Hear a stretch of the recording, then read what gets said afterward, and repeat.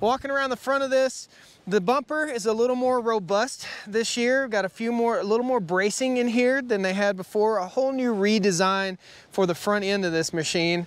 Also popping this is all very similar. Your battery compartment, everything like that. You can access all your cooling, toolkit, all that stuff, fuses. Nice LED lights, really good fender flares, tough as nails. The safety nets, might be something you take off when you get it home, but Honda does not recommend that. So we're all snapped in here.